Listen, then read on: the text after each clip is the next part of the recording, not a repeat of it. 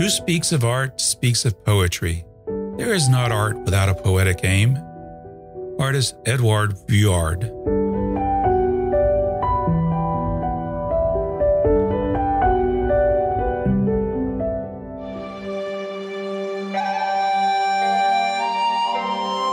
Dan McCaw believes that art is a collaboration between the heart and the mind. The result of that often contentious, frustrating collaboration are paintings that expose the artist's soul. Dan's paintings are rich with thick texture, vibrant colors, and strong contrast.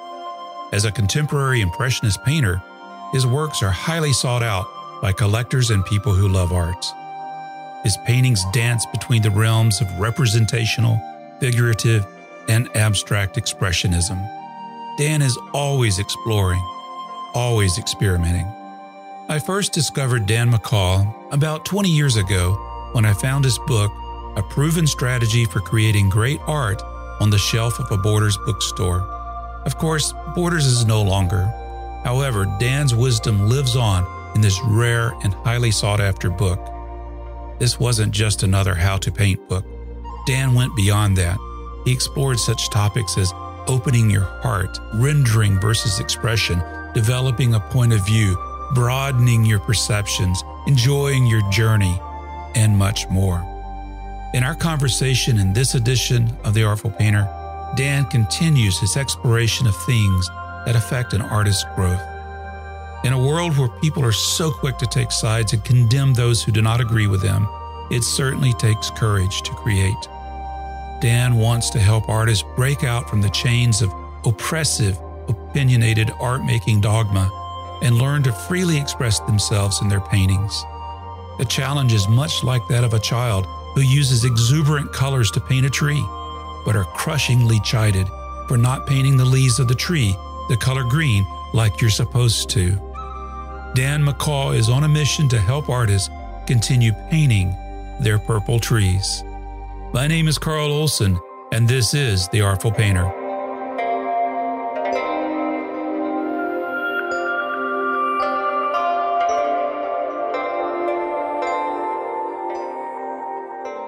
Appreciate you being on The Artful Painter today. It's really my pleasure. I always enjoy kind of expanding some of my thoughts and, sharing them. My first exposure to you was I was in a Borders bookstore. You remember when those still existed? Yeah. So I'm in Borders and I stumble across this beautiful art book that you had written, and that was my first exposure to you. I bought it immediately. I mean, it didn't take much to sell it. I just saw it, bought it. But I'll tell you what, there's something about that book that hasn't been matched by anyone in the years that have passed. It's been 20-something years, I suppose. But that book was more about how to be a painter rather than how to paint, even though that's covered. But you immediately went for the heart in that book. In fact, the opening chapter was opening the heart. That is what stood out to me about that book. So thank you. Thank you for that. No, I was, like I said, maybe previously to you, I had to fight for, I didn't care for the title of that book. And I had to apologize for everybody that I met that said they had one. I fought with the publisher, but in the end, he convinced me and won me over about using it, since he said he's done this a lot. But I thought it was a little egotistical. Well, what would the title have been if you had gotten your way? I think just a search for self. I think that's what it's all about for all of us. I think there's different stages, as in life, different stages of art where initially it's about developing a skill or trying to, paint a rose or a tree or a landscape or a portrait. But I think as a young artist, and that's what I did, I went to school to be a commercial artist, because I really didn't know that you could make a living doing fine art. And I came from a fairly small mining town Butte, Montana, which was 92% Irish Catholic, and I really, in high school, there was no art classes or whatever, so it was kind of just my own interest in art. And my mother was an artist, and I gravitated towards that as a form, I think, of not knowing that, of kind of self-expression. I think everybody wants to be heard in some fashion, even if it's to themselves. And that's, I was always attracted to art and the facility that I saw in some people that could draw, and that was just very attractive to me. I remember being very young. I don't know how old I was, 10 or so, and I was outside. We had taken a small road trip, a daily trip, and we were in a small town in Montana, and I don't know if it was Ennis, Montana. It was a very small town, but outside a bar, there was a cowboy with his easel sitting on his bench painting. He was painting a landscape. It was like magic to me. You know, I saw these trees appear, and I could just sit and watch that. And I still can. I can sit and watch people draw with the same amazement that I had when I was a little kid. So those things, I guess, and just being encouraged to be creative, I think is really important. I think we lose that. As a young child, we look for somebody to be excited in what we're doing. As a young kid, everything seems to be experimenting and new and exciting. And I think basically we look to our parents or whoever, mainly probably our mothers, and if we see what we're doing, if we see excitement in her, we continue. If we don't, what do? We change what we're doing until we see some excitement. And I think that happens all through our life. I think as we grow and we go into school and, you know, we are drawing our purple tree, and the teacher's praising Mary or Johnny that's painting the tree trunk brown and leaves green. And all of a sudden, we start to then change in order to be validated, to fit in, to be accepted. And I think we do those. That's so true. We leave go of ourself to fit in, whether it be society or school or relationships, in order to be validated.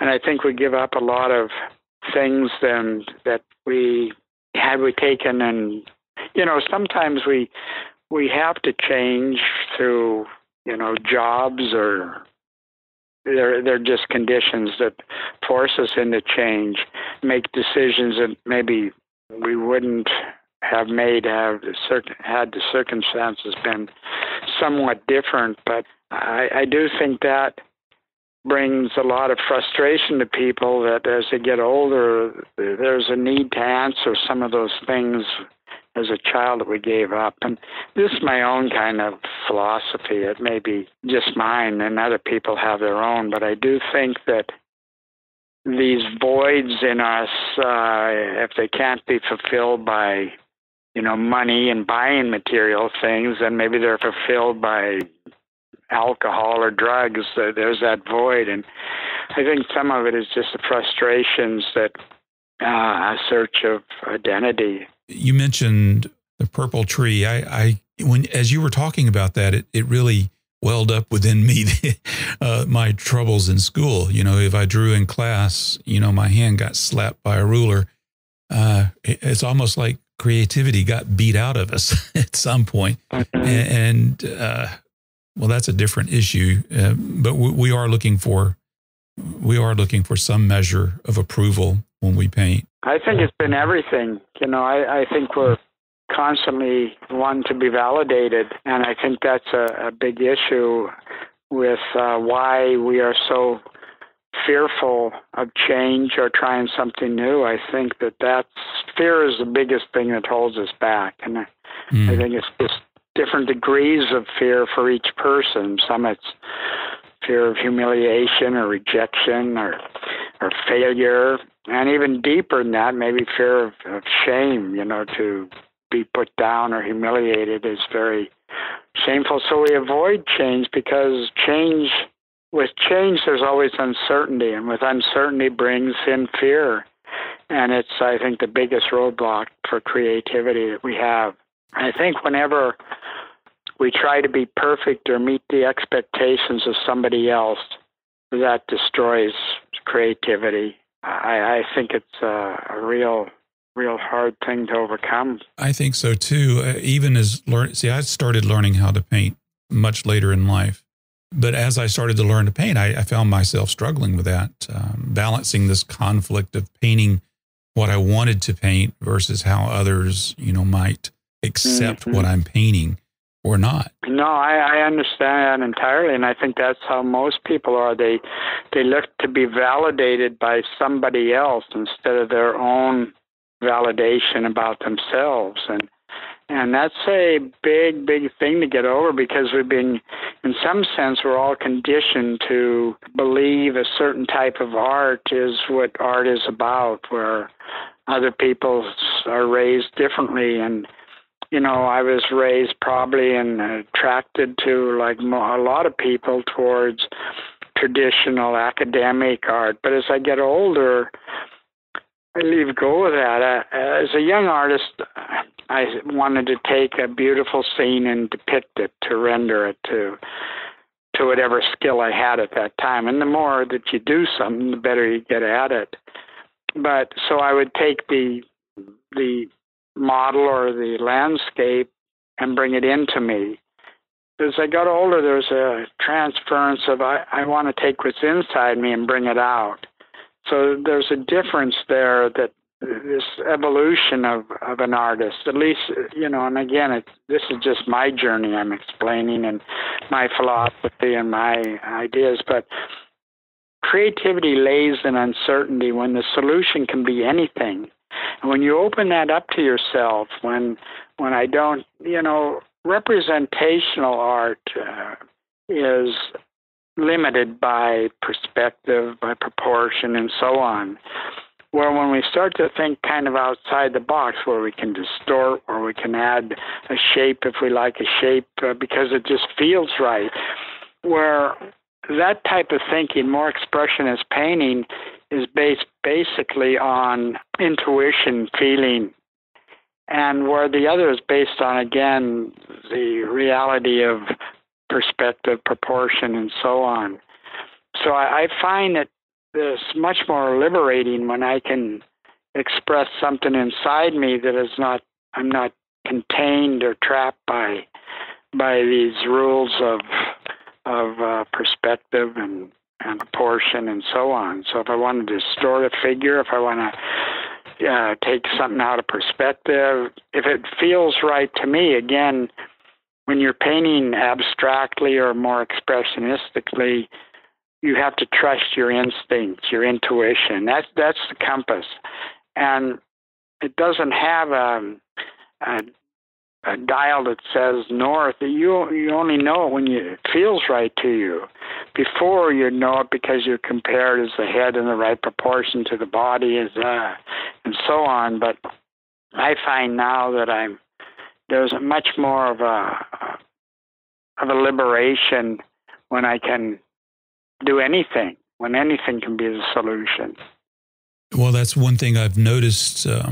All I had to measure, I suppose, in the beginning with your work is, of course, I mentioned the book, but which, you can see the beginnings of that, because you see the ambiguity in the faces, and I've got to tell you, there's some of the most beautiful grays I've ever seen in paintings. That's a side point, but I just love the grays. Thank you. Yeah, and the shadow. A lot of artists will talk about, how they're interested in light, which I understand, but the shadows become a dominant part of even some of your earlier work. But then I see the evolution of it. You have that work has evolved over time, and I like it as much now as I did then. I like seeing that growth or those changes that you've made in the type of art that you do, even the expression, the abstract, the purely abstract. really stand out. Yeah, and I think that people shy away from things that they don't understand. They may feel it, and that's the important thing. You know, it's about feeling the art. Not, I still appreciate something very skillfully done, and you know, I went through those stages of academic proportions, and that's how I was schooled. I was schooled in that traditional way of looking at things, but I've moved more and more.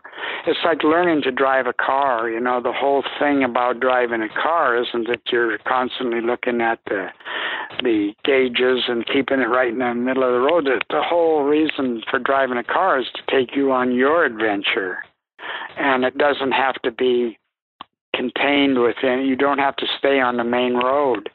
And so it was liberating. Really, what helped me is my two sons are artists, and they're really become much more my teacher now. They come in with a different point of view. They come in with this youth has a lot of courage and the exuberance of youth, right? Oh yeah, there's an energy, and I just I really do learn a lot from them, because the book that you're talking about was 20 years ago, and it was more representational things. I've learned and moved in different directions, mainly taking the car off the road, I guess, and seeing new adventures, things that I normally what I wouldn't have seen or taken a chance to look at. You know, do we only work within like the framework of our own language, trying to just perfect it, to perfect that dialogue, that thing that we're used to doing over and over? Or do we search to broaden our perceptions where, you know, curiosity may open new choices that, and maybe there are unknown implications to that, and it's not to dismantle what we've already learned, but it's to contribute to a richer language in which to communicate. For an artist, it's essential to be curious. It's one of the main things, to be curious, to be open-minded, to be vulnerable, to be able to allow yourself, in order to grow, to fail, to fall on your face, to get up. And the more that you do that, the more that you will become less fearful of falling on your face. And I go home frustrated 80% of the days, just because I didn't press things far enough. Did I do this? Did I do it because I was lazy? Did I, you know? But I found my worst days are in my best paintings, because once you degrade something enough where you're not trying to protect it, you'll take chances. You'll try anything to make the thing work, you know. And so those are my best days. Those are my best paintings, because I was willing to do that. When that happens, is it moving you more into experimentation? Yeah, I think that you definitely are experimenting, because you're not afraid. You're not afraid that you might lose something that you cherish in the painting, and you then sacrifice the whole painting in order for that one thing that you want to hold on to, because it helps to say that you're an artist. Otherwise, you leave at the end of the day, you think, I'm no artist. You know, if the painting is bad, you can nothing goes right for you. You're a bad person. If you do a good painting, you can wreck your car on the way home, and it doesn't matter. You still had a good day. But still had an adventure. Yeah, the adventure. Yeah, and you may have to hitchhike coming home, but you're still on the road. Yeah, and you're still moving forward. But I think it is an adventure that it has to be exciting to you when you're painting. You have to uncover new things that you think, wow, if I didn't look here, you know, if I didn't take this chance, I would have never found this. So in a bad painting, I know there's a solution in there, or a painting that, let's say, I don't, at a certain point, I don't like it. There's something wrong with it, but I don't know what it is. Now I don't. It used to be, oh yeah, the head's too big, the head's too small, or this or that. But now it's about what moves me inside. Why do I not like this? What do I have to do to change? Sometimes I don't know. Sometimes I'll put that painting aside And the next maybe 3 paintings that I do, I'll find a solution in those, and then I can pull the other one out. Sometimes I'm more aggressive when I come in the studio. Sometimes I'm insecure. I mean, I have all the same feelings that I did as a young painter. The only thing I know now is with persistence, I can overcome some of these things. If I dig hard enough, Pablo Neruda, the Chilean poet, said, if you hold I'm paraphrasing, if you hold your hand in the flame long enough, a flower will blossom. And I really believe that. I have to fight for the life of every painting I do. And I know that if I sand it, scrape it, I keep just changing it till something moves me inside. And if it doesn't, again, I'm not relying on anything but instinct and intuition now. The whole thing aesthetically to hold a painting together is value and design. I think for me, that's what I'm attracted to. And my paintings are more set up graphically than they are, form and folds and things like that. I'm not interested so much in that. I think each painter has to do whatever type of painting or style of painting that makes them feel like an artist. So some have to paint directly from a model. Some have to do everything photographically. Some have to paint abstractly. I think it's whatever. Neither of those are wrong. I think it's just a matter of what makes you feel like an artist. And you have to be able, no matter what direction you take, you have to be able to have enough persistence to stay with it till you start to get something back from it. That's holding your hand in the flame till a flower blossoms, to give it a chance if this is really what you want. A lot of people, are just skill-oriented. They want to paint a rose or, like I say, a landscape. But there's much more out there. There's much more than... You don't have to learn to drive a car as well as a race car driver to get you on the road. So to try to be curious, open-minded, to look at things you normally wouldn't look at, to see what excites you. What is it that excites you in one painting that doesn't in another? At a certain time, certain things you're attracted to, certain things you discard. But that changes with experience. With experience, you gain knowledge. And with knowledge, you gain wisdom. And with wisdom, you're then better able to pick things of value when they pass before you.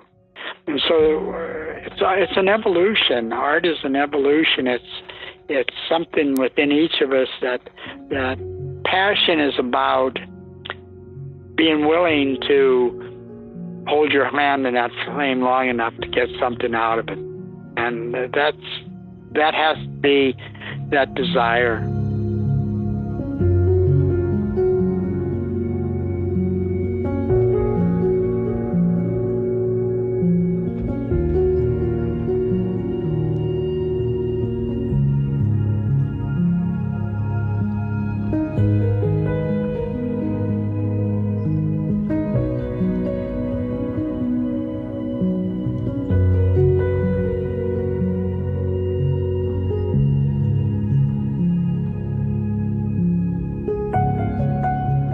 I sometimes think we're an artist first, but we don't know how to express it, or we don't have the tools to express it. So I like your analogy of learning how to drive a car.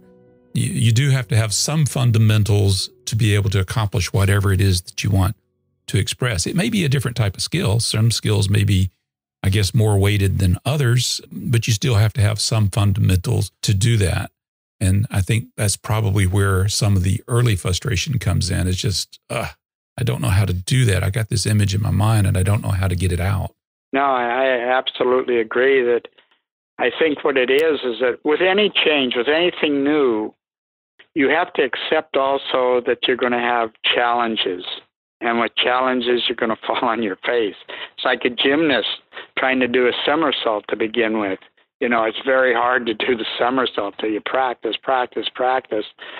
And if you have a goal in mind, otherwise you're practicing, you're failing more than you're succeeding at anything. So if you don't have a positive objective in mind, you're getting better at failing. I don't want to be an expert in that. Yeah, but driving a car, you learn to drive the car as you're driving it. So get it out on the road. Try, the best thing to do in painting is just keep painting, and back up. Ask yourself good questions. It isn't, why am I such a bad painter? Because you'll see why. Your brain will tell you why you're a bad painter. But if you say, what's good about this? What do I need? What's lacking? So if you ask yourself good questions, you'll get good answers. And I think it's just the fear of failure again. That this really, when you get into painting, it just supports that you're not a painter. And that's untrue. I think everybody is unique, and I think everybody's creative. It's just that you have to have enough. You have to have enough persistence, and that's what passion is, again. It's just that ability to withstand all the things that are going to be thrown at you whenever there's change. And if you can see little increments of success, then that'll push you on. You have to hang on to those things. But I'm always frustrated. I'm always, is this thing I'm doing, am I really pressing myself? Am I really searching? Am I lacking this? Am I a phony? Is it? I'm the same as the person that's just starting painting. But that makes it exciting because, what's around. If I do something over and over and over again, and I get better at it, you have to realize, when is your groove become your rut? And I think it's the searching and being curious to go out and you say, God, why didn't I see that? Why didn't I, I go out to a museum or I see other people's art and I think, why didn't I see that thing this way? And we're all geared to certain sensitivities, and that's what makes art beautiful. It's not that it's all the same. It's that the beauty's in the differences, and I think that's important. That is so true. That's why I never tire of art magazines and books and museum visits. You get something from so many different people, so many different ways that it's expressed.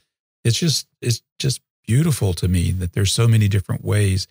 Otherwise, I'd only do one interview for this podcast, and that'd be that, right? So, yeah, if there was one reality, if there was one truth, then everybody would have that and go on their way. But I think each person's reality is their perception of that reality. You could be exhilarated flying in an airplane. I could be terrified. The reality is the same. It's just our perception is different. So if we broaden our perceptions, that some people look at a rainy day as cold, dreary, gloomy, depressing. Other people look at a rainy day as fresh smells, reflections, and so on. So if we broaden our perceptions, then you're able to pick things more positively that maybe are truer to your nature. And that's what art is doing. We look at a situation. What can we take from here that's positive? What can we take from this situation that will encourage us to push on? And creativity does not grow in the absence of thought. It's awakened when we ask questions, and the better the questions, the better answers. So we're always questioning ourselves, Yeah, well, that's an interesting thought about asking questions. I think sometimes we don't know what questions to ask. So what would be the type of questions that we would ask ourselves? I think the ones that are the more positive ones. Like, instead of what's bad about this painting, what do I like about it? What doesn't it have that I see in somebody else's work? How can I change it?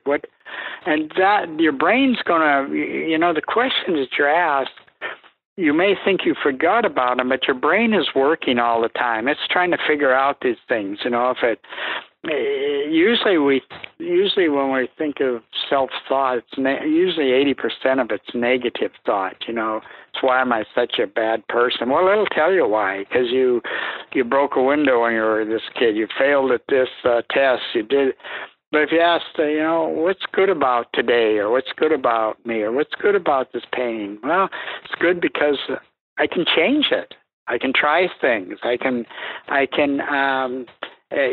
make a bold stroke into this thing and then react to it. I think that's why sketchbooks are so good. You write down your thoughts, what you want out of something, or what it inspired you, or how you're feeling, and they're kind of private little things that nobody has to see, your frustrations, your fears, your whatever it might be. But we also need time to literally do something without the fear of judgment on ourselves. I mean, mainly that's the thing. We have to stretch the boundaries of these. We have to stretch the self-imposed boundaries that we've placed upon ourselves. And I think that the more we do this, the more comfortable we get. Anything that's unfamiliar, it brings in fear. But the more we do it, the less fear it is. So knowledge dissipates fear. Certainly there are things to be fearful of. I mean, that's our survival system. But unfortunately, we place fear on a lot of things that don't necessarily need that fear. And it's the more experience that we gain, it's something more confidence. The more confidence we get, again, the better we're able to have this. So the questions I would ask are positive questions. Why is it such a good day here that I'm painting this terrible painting? I think instead of, the thing is I can change it. Okay, I don't know quite what to do, but I'm going to change something else. Then I react to that. I paint maybe 10 paintings in one painting. I look at it, back up, and then I start to convince myself, oh, yeah, it's okay, yeah. Then I come back from lunch or a telephone call, and oh, my God, I hate this piece. So I'll scrape it, but the persistence, I know there's something in there. I know that if I keep digging, I'll find it. And I just keep working it. Sometimes I have to let the paint dry, then I'll sand on it, then I'll scrape it, then I'll paint back into it. Most of the time that I find in painting, it's not what more do I put into this painting, it's what do I take out. It becomes an archaeological dig sometimes, right? When you're sanding and scraping back, yeah. Absolutely. Yeah, and you can see as you uncover the painting, there's some things are left from the last painting that are in there that add to this richness or this patina of this particular piece. It's a battle. You wage a battle, I do anyway, within every painting. When I see painters that just start and it's clean, the surfaces, I somewhat envy that. But my paintings now, because I have to trust instinct, intuition, and feeling. I don't know when they're going to be done. I'm basically a passenger on a ship without a rudder. I don't know its destination or its time of arrival, but I just go with it. And when it comes out, if it sits around here for a while, like somebody that hangs out at a barber shop long enough, they'll get a haircut. So if it sits around here and in 6 months, I'll probably pull it back in and change it because I've hopefully moved on. My perspective is different. I look at things differently. And that's the beauty of an artist. You put something up, and again, you look at a painting and you say, this is a terrible painting. That's the best groundwork, the battlefield for you to enter it again, because you're not afraid to take chances. You're not afraid to experiment. You're not afraid to throw something at it and react to it. And if that doesn't work, then same thing. You just set it aside till, sometimes the surface has to dry. Sometimes you just set it aside and then you look over when it's leaning against the wall and you go over and pick it up again and start it again. But I just keep at it. I mean, do you ever throw one away? No, because they're waiting there for me to. They say you've taken me this far, and if I throw it away, then I've discarded something that I can jump off at that point. I don't have to fear anything about it. It's already to a point where there's nothing in there that's sacred to me. I can take chances in it. Some things I'll leave, maybe. Sometimes I'll just eliminate a lot of areas around it and leave a certain 10% of that painting. But no, I don't throw anything away. I have a 5,000 square foot studio, and my two sons are in here with me. But we've got paintings. I mean, it's ridiculous. They're everywhere, but they're like handicapped kids that are waiting to be helped. They're. So no, they and some things that I thought were really bad. Now a year from now, I look back and say, well, gee, there's some value in that. So no, I think everybody just has to be encouraged. Creativity just sometimes takes a breath of encouragement under its wings to lift it. And a lot of people sit at home just negatively criticizing themselves over and over again about how bad their painting is. And instead of, I know inside each person, I taught at the Art Center College of Design for 16 years, I think it was, sometimes part-time. What did you teach? I taught head painting, which I hardly put a face in it, painting anymore. And I taught all different parts of it, illustration and some figurative things. And it was all academic. And I was also went there for, this is a kind of a funny story.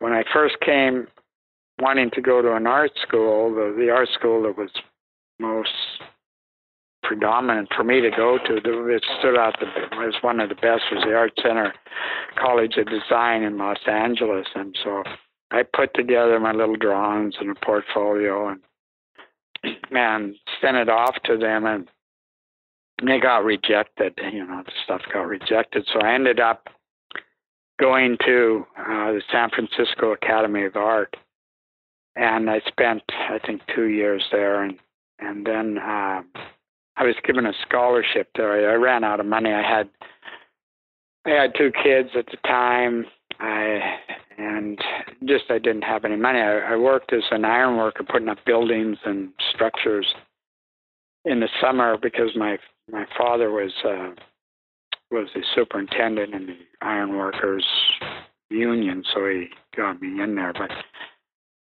then I would save enough money and go to school, but I'll tell you a funny story relating to this. But anyway, after I went to art school for, I think it was 2.5 years there, I came to Los Angeles, got a job as an illustrator for a design studio.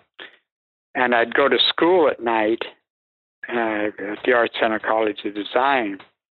And I befriended a couple instructors, so I didn't have a lot of money with the kids, and I think at this time now I had 3 kids, and they allowed me to sneak in the classes, so I think I went 12 terms. That's good. Yeah. And then the Art Center College of Design, asked me to be on the faculty there.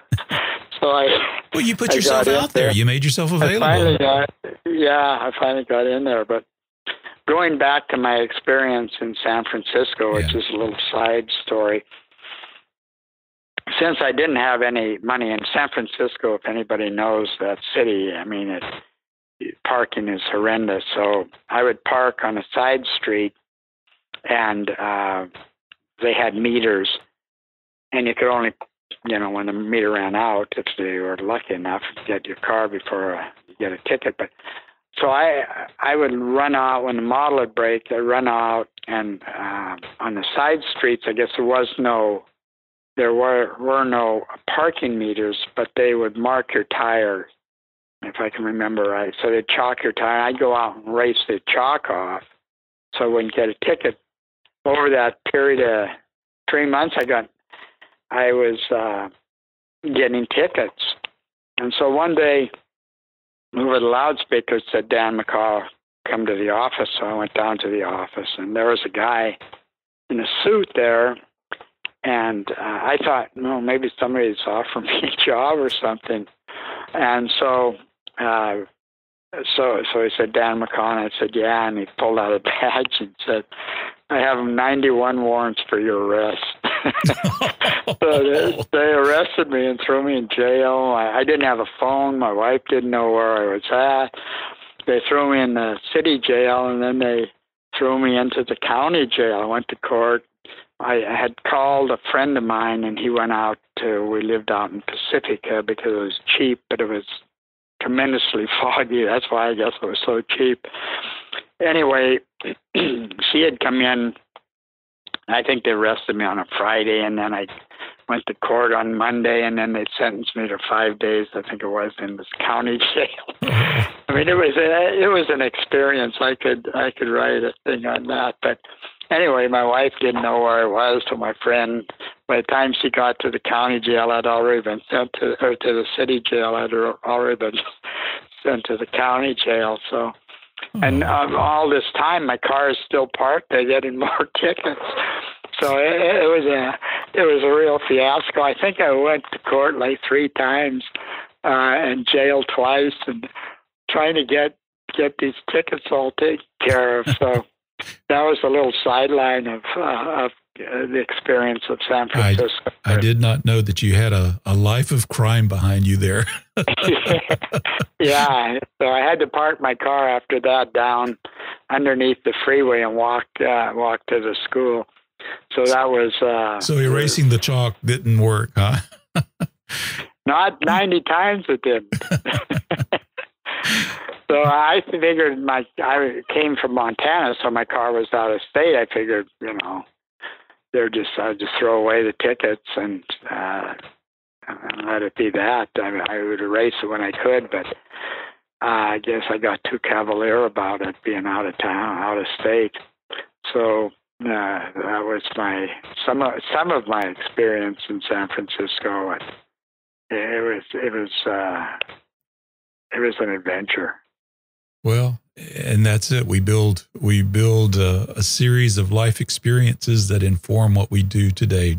Do we not? Yeah, I think you're correct, and I think the impact of our youth is tremendously important on the decisions and how we look at things in the future. So it's, we're all carrying around all these hopes, dreams, fears, frustrations, life experiences, and then I guess they all have a degree of, they affect that brushstroke we put on the canvas, our decisions of how to put that stroke on, I guess.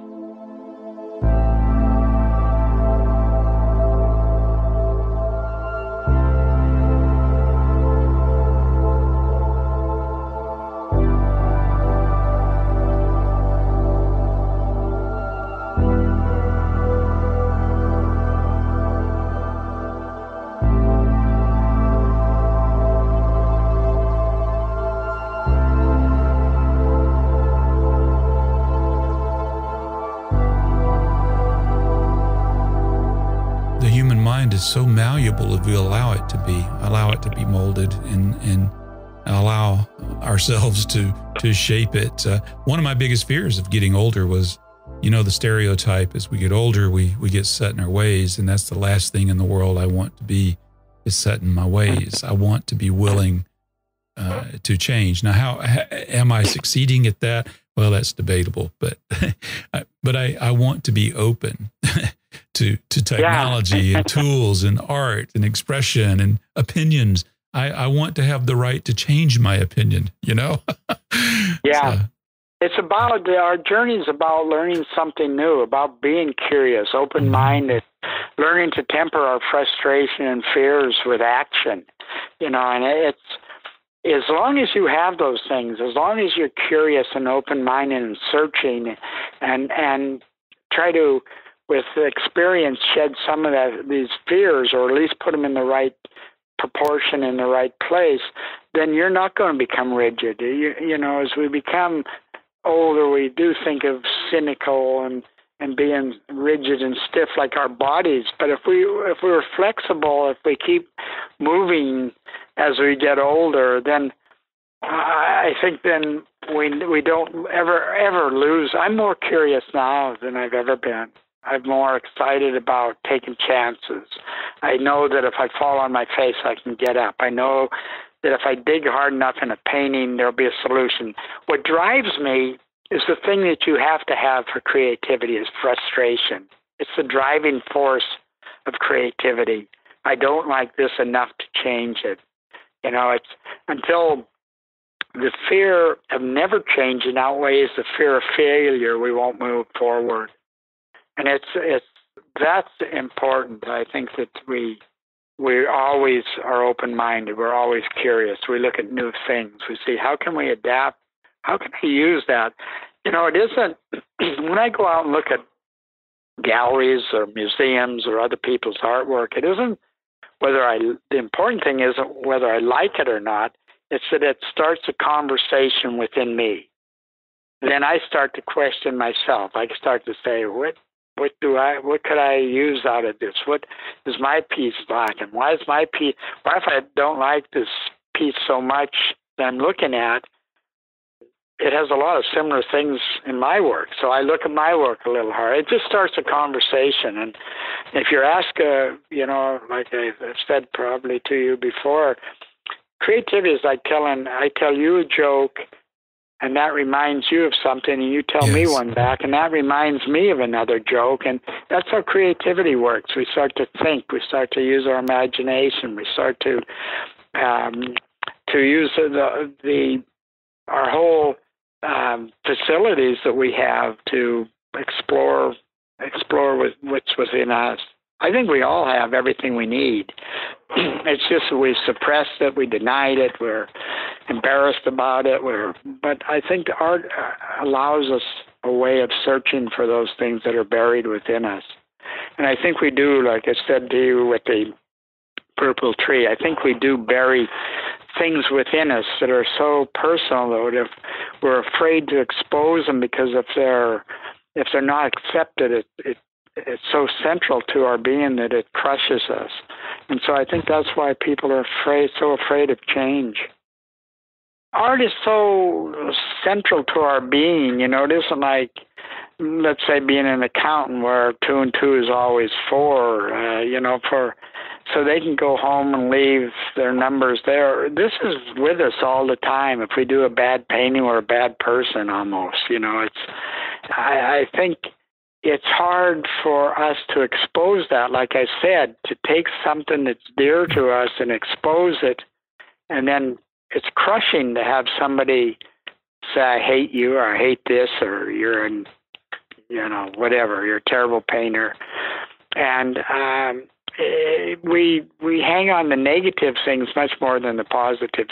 100 people can say, I love your painting, I love this, but one person can say, this painting's the worst painting I've ever seen. That's crushing. And that's all you think about, right? That's all you think about. Yeah. And what do you do then? You change it so that person doesn't feel that way about you. And that's what we do our whole lives when we need that free space where we don't have those things compound, because enough of those things, if you take your life like a movie, and out of that movie, the frames that you take are only the negative frames, and you piece those things together, and all of a sudden you have a movie that you think about yourself that is all just negative things. That's a horror movie. It's a horror movie, and it's one that you've created for yourself. And so, but we're so attuned to what other people think about us, judge us, because we're not so secure in how we feel about ourselves, about our art, about who we even are. And art is just an extension of ourselves. The things that ruin a piece of art are the same things that ruin ourselves as a person or relationship or whatever. And I think that it's hard for people to really expose who they are. You have to do that. You usually do it in a safe environment, people that you know, you show it to your friends, or if you even do that. But I do think that it's hard to do those things, and yet we don't want to change to meet that other person's expectations of us. But it doesn't matter. You can be the juiciest, shiniest red apple there ever was. Some people don't like apples. It's just the way it is. And we have to be able to accept that we don't have to please everybody. That somebody else shouldn't dictate to us whether we like this particular taste of fruit or if we should like liver because they like it. I think what makes art beautiful is that it's different, that each person has this uniqueness. And not everybody's going to be attracted to it, but at least they might be moved one way or the other. I think it's better to have somebody hate your art than not to just be hidden. Yeah, at least to have a decision about it, because that intensity that person hates, there's going to be other people on the other side that I find the art that's more controversial. I have more passionate people that like it, and maybe more passionate people that dislike it. But there's a dynamics there. Art, life, and painting. When I say they're kind of the same, if you think of painting, what determines kind of the dynamics of a painting is the use of contrast that you use. White to black. It's very contrasty, red to green. Nothing of one is contained in the other. So when we look at life, why is the good girl attracted to the bad guy? Because there's a tremendous amount of dynamics there. But there's also, when you do paint that way and in life, what happens is in painting, in order to harmonize stuff, unless you want that dynamics, and maybe it's a proportion of that dynamics you have in a painting, but what happens is we try to add a little of the red to the green and a little of the green to the red. So that starts to harmonize, because now each contains a little of the other. In relationships, what happens a lot of times is that we keep adding more and more of one to the other, and pretty soon they're so similar there's no dynamics in it.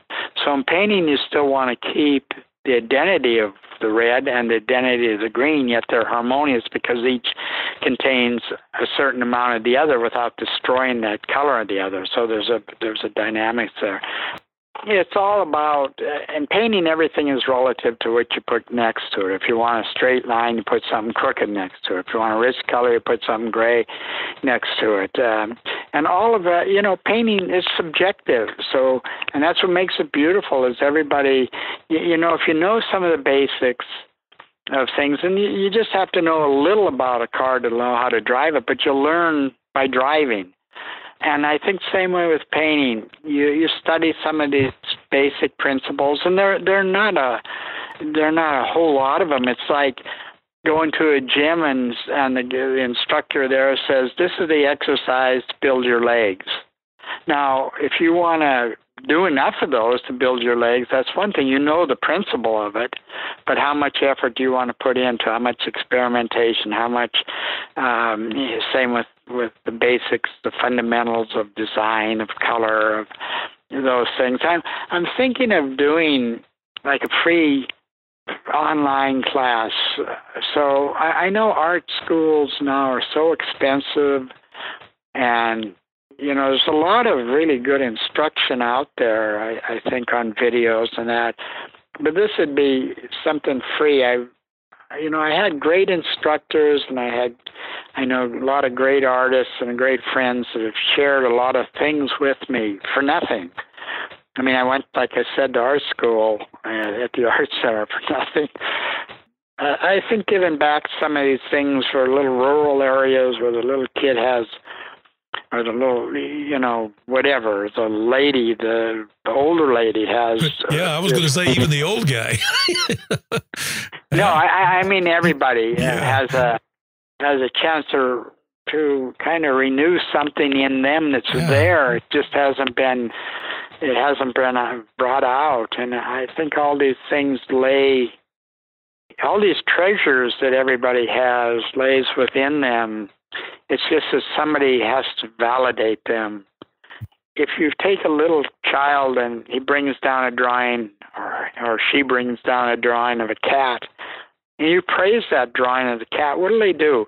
They'll run up to their room and grab every cat painting they've ever done, and then they'll grab paper and start drawing cats. Yes. And it's just that breath of encouragement. And we need that all through our lives. We need those little sparks of encouragement that pull us through the frustration of the day, of the painting, of who we are, of the negative things we feel about ourselves, the positive things that other people can say about us. Or we need all those things to move us forward. And well, sign me up, Dan.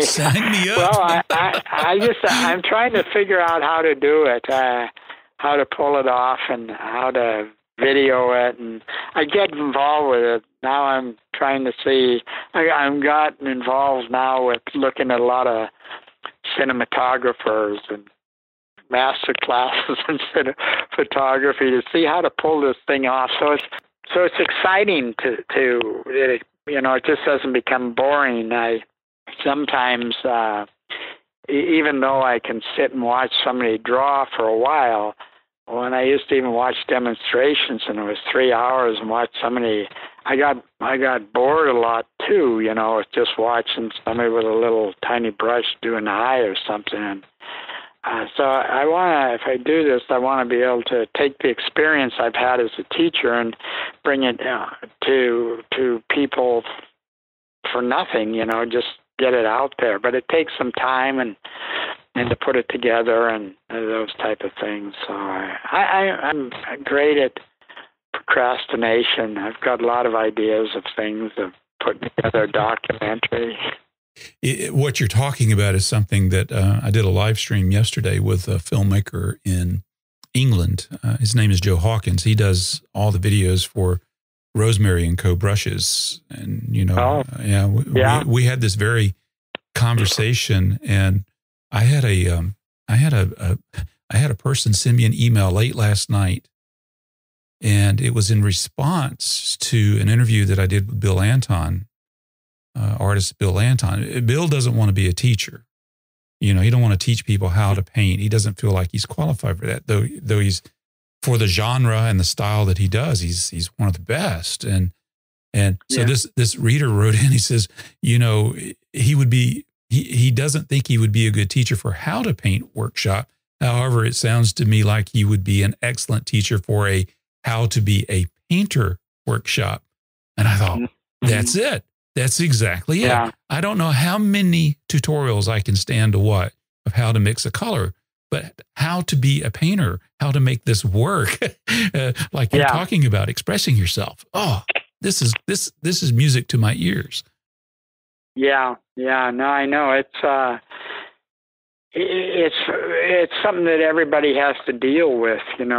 Every artist, these barriers that we put up before us. Most people say I can never draw a straight line. Well, I can't either. I think creativity, self-expression, to want to be noticed and heard and validated is within all of us. And art, the performing arts, all, whether it be poetry or writing or filming or photography or dance or whatever it might be, are all these ways of expressing ourselves. And I think that it's really important, probably as much as arithmetic that's taught in school, to learn this type of freedom. And that's what it's about, is to free yourself from judgment. An intimate conversation when the artist frees himself from the judgment and the restraints and the opinions of others and allows himself a vantage point where, like intuition and instinct and feeling becomes the guide. And everybody has that within them. They just don't trust it. In the same way, when they look at abstract art, if they can't define what it is or can't find a story within it, then they reject it instead of, does it move me?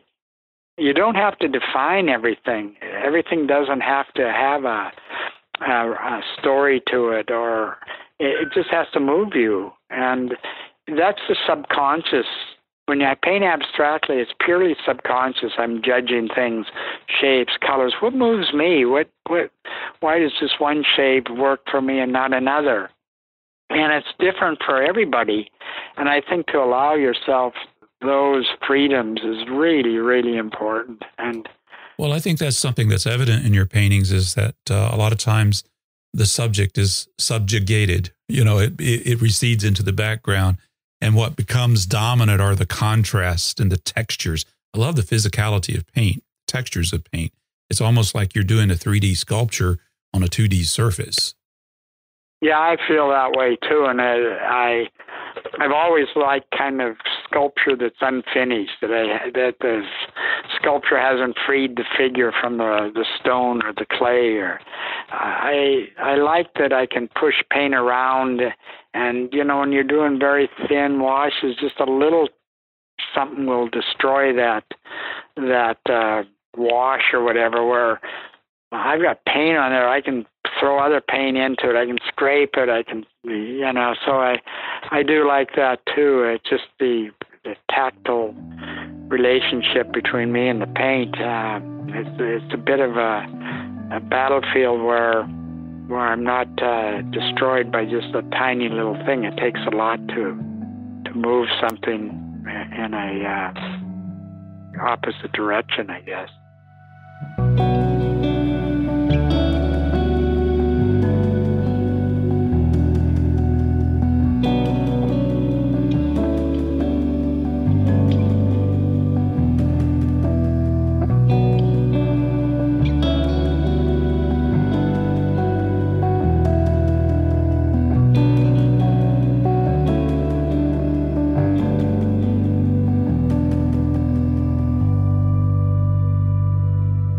Would you be willing just to talk a little bit? I don't want to dwell on it too much, but just the tools of the trade. What do you like to paint on? What do you paint with?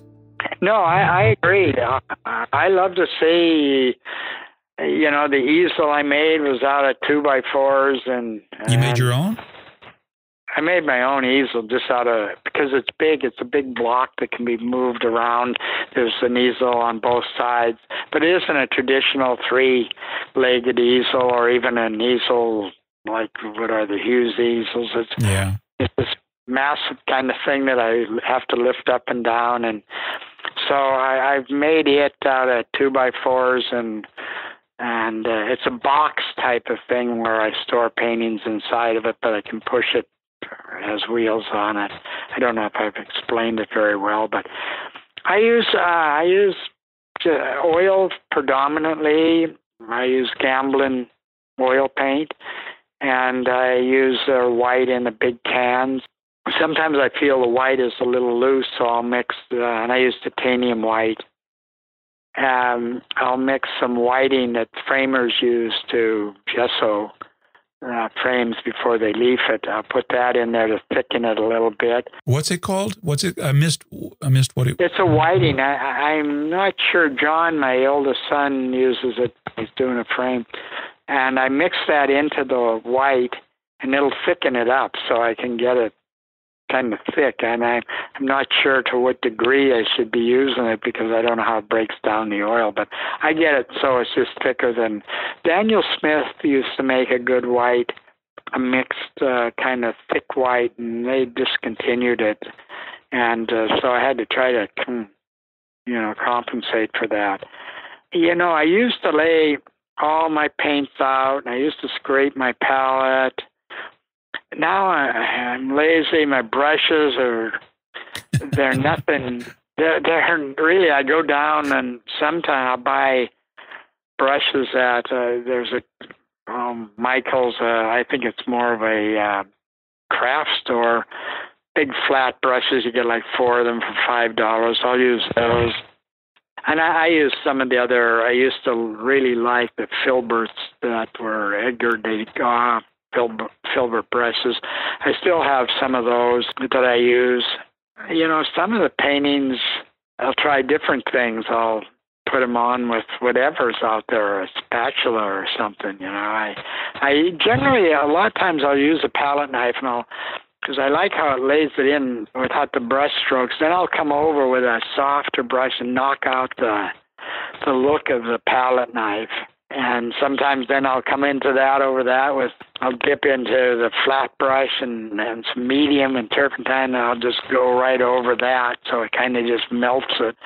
I'll just try anything, you know. You first try the things that you've always used. I paint on masonite, gessoed masonite, a lot on the smaller pieces. Then on the canvases, I use cotton canvas. I take stretcher bars, make the size of stretcher bar I want. Then I put a piece of Luan over it and tack it down onto the stretcher bars. Then I'll shellac the Luan so the acid doesn't come through on the canvas. Then I'll stretch the canvas over it, because then I can become real aggressive. I can sand on it. So you won't have the bounce. I don't have that bounce or that. That's a good idea. I hadn't thought of that. Yeah, and so I can be really aggressive with how I paint. And like I say, scrape it. Sometimes it's dry. I'll sand it with a sander. Basically, you know, I'll try anything. It's like a ship sinking, you know. First you'll look for the lifeboats, and if they're not there, then you'll look for the life jackets, and if they're not there, pretty soon you'll see if a shoe will float. So I try anything. Take the heel of the shoe and make a mark. Yeah.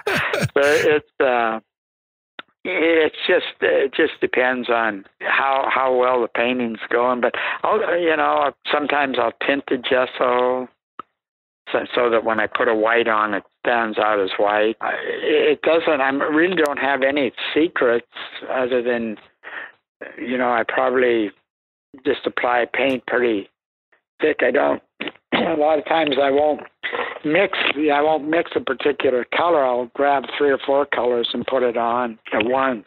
Are you still working with a limited palette? Yeah, I work with kind of none of my paint laying on my palette, none of the tubes have caps on, so I just grab whatever laying out there. I'm kind of lazy about it. I used to wash my brushes. I'm so glad to hear this. You're validating my existence in my studio practices. Yeah, I used to tell the students, cleanliness is next to godliness, but I'm the worst. I don't. I walk away from the paint still on the palette. Other people, take and clean their palette I really don't do much of that. I guess I'm waiting for an assistant to do some of those things. And they just never show up, do they? They never show up, so the next day I have to go ahead and... Yeah. So what open tubes of paint do you have laying out on your palette? Well, I like black a lot. I just like it. And I use black and white. My paintings, again, I used to paint with a lot more color. I kind of limited. I have the yellows, as long as you have a warm and a cool of each of the primaries. If you have a quinacridone red, I use with a cadmium red light. I use an ultramarine blue and a phthalo blue. Sometimes I lay out a phthalo green or permanent green just to add something into there. And my yellows, I use Indian yellow. I have cad yellow, light, kind of a lemon yellow, I guess, and a cadmium orange. And you pretty much, if you investigate those things, you can get just about everything you need. Sometimes I'll throw in a burnt sienna, or just it's right there instead of trying to mix it, I guess.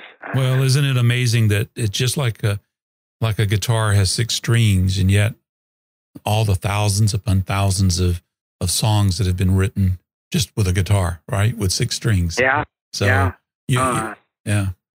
It's amazing what we can express with just those 6, 7, 8 tubes of paint. Yeah, and I think it's just finding something that you want to express, Representational painters, this is just my kind of analogy, of a quick analogy. there's representational painters look at the object, find the beautiful landscape, find the beautiful model, set them up in a situation, and paint them. So the object is kind of the main thing. The object is they become kind of, and I guess this is in an academic sense. When I look at some of the contemporary artists, the object is not, let's say we have a chair and the representational artist says, oh, that's a beautiful chair. I like the color, the textures. I'm going to paint that. So they paint it. The difference when you start to become critical thinkers, and I see a lot of that becomes the dominant thing in more contemporary art, is the chair is only a symbol to represent something they're trying to say. So what if I said I'm using the same chair, but let's just say they come around to the chair by saying, I want to say loneliness, or I want to say waiting. What are the symbols I could use for that? So the thought, the idea is there first, and then the object comes in, then the symbol comes into the play. And that's kind of where I see my interpretation when I think of more critical thinking about something. And I think that's a integral part of if you can come with your thought, what is it that I want to say? What is the best symbols I can use? What are the difference between literature and poetry? Literature kind of spells out everything for you in some sense when I take it to that direction. Poetry is more elusive. Yes. Yeah. So I started off talking about a 20-year-old book, which is people are still buying this thing if they can find it. I was just looking on my own affiliate links. 4 copies have sold for an average of $120 a piece. So people are wanting this thing, and it's 20 years old. But is there a follow-up? Is there a new book in you that's coming out? I wanted to do a revise of that book, and I still should do that. I have hundreds and hundreds of notes on, it goes on right on down, talking more in depth about curiosity, about fear, about the maybe the internal things an artist goes through. And I've written a ton of stuff, and I was wanting to come out with that book, and then I wanted to come out, maybe I should incorporate it into a tabletop book, and then I should maybe just expound on the instructional book. So I have all these things in mind. Do I want to do that video? Do I want to, so I'm just, I just get overwhelmed by it, but I would like to do that because I get calls all the time too. Do you have an extra one? But I don't. So I went through 3 printings, and then it's just gone. But I've had a company call me wanting to republish it, but I want to revise it because I think I have more things to say about it. 20 years of experience, and yes, hopefully some wisdom with that will add to it. Well, Dan, I'm glad I got to know you in the beginning that way through your first book. I'm sure that whatever you come out with will be just as or even more inspirational. Just having this conversation with you has just added a whole new dimension and chapter to my understanding of you and your work. And I'm deeply grateful for you for being willing to take a few moments to talk with me here on The Artful Painter. Well, I appreciate you even asking me, and I just hope all the artists out there listening get something out of this. Just the incentive to take a chance, to risk something. It's not that hard to get up again.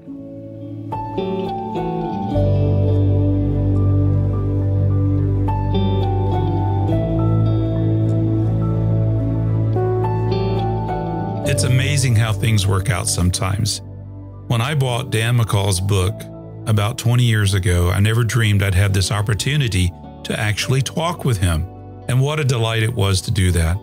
And I definitely look forward to seeing the new videos he plans to produce, and hopefully even a follow-up book to the one that he published some 20 years ago. And you know what?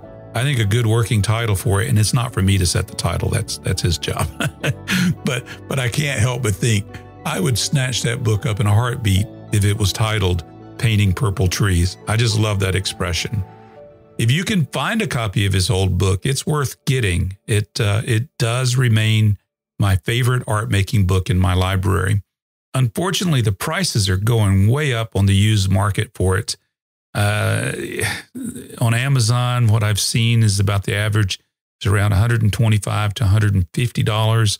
I just saw an eBay auction for it. It's still in the running the last time I looked, and it started off at $80, which would have been, I think in this particular case, a good buy, but the bidding has already taken it up to well over $120. So, you know, people like this book. It's a good book. It's worth getting. You can find out more about Dan McCaw and his two sons, John and Danny McCaw, by visiting their website at mccawcontemporary.com. I'd like to take a moment to share some of the feedback that I have received regarding The Artful Painter. The first one comes from Scott Thompson. His subject is new listener. Hey, Carl, I found your podcast via Bill Anton's website. I really enjoyed your chat with him. I've known him for a while. Good man. Looking forward to listening to other casts, as well as following you on Instagram. Best wishes, Scott Thompson. Hey, Scott, thank you. I'm really glad that you found the podcast, and I agree with you. Bill Anton's one of a kind. I certainly enjoyed that conversation. That episode will be one I go back and listen to time and time again.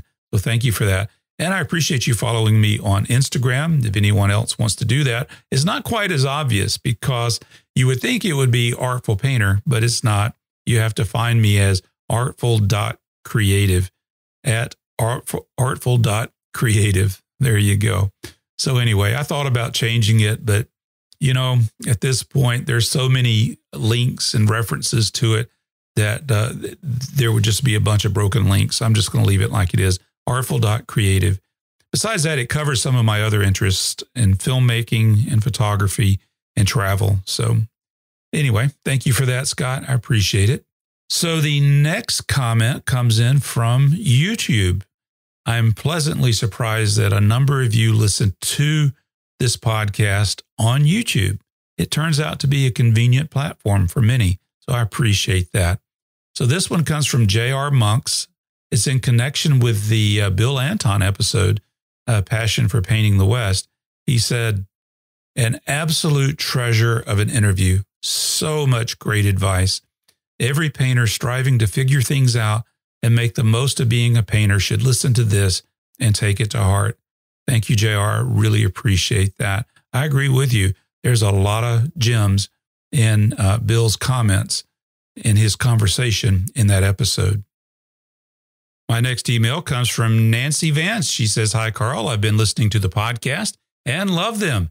You have a great radio voice, and the way you produce each episode is wonderful with the music flowing between the conversations.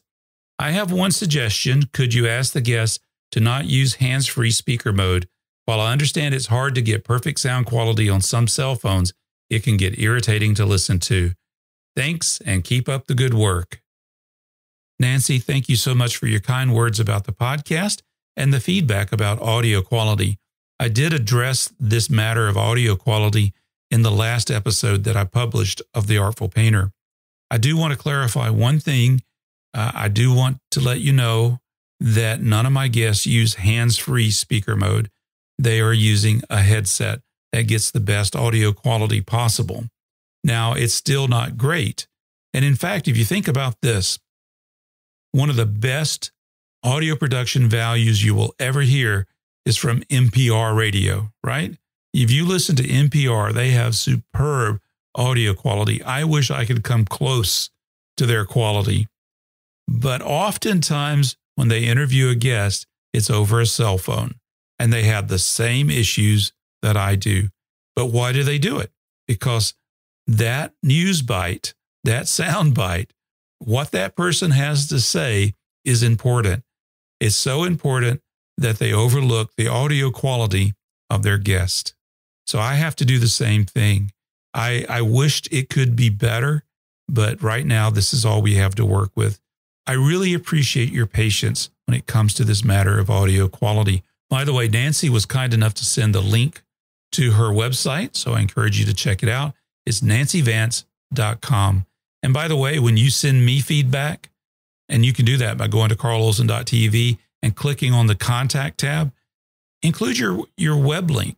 I will probably share it, may not always, but there's a likelihood that I will, because I enjoy looking at your art. So I don't mind sharing it with my audience.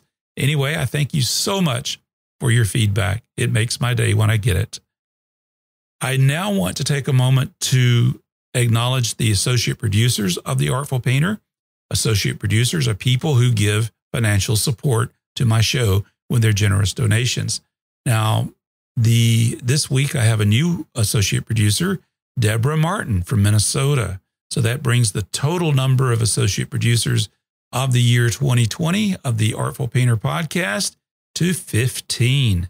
I want to acknowledge each one individually.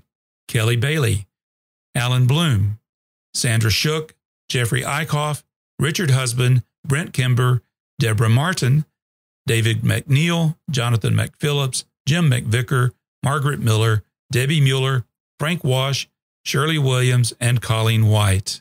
Your generosity does make a huge difference, so thank you, all of you. I really appreciate it.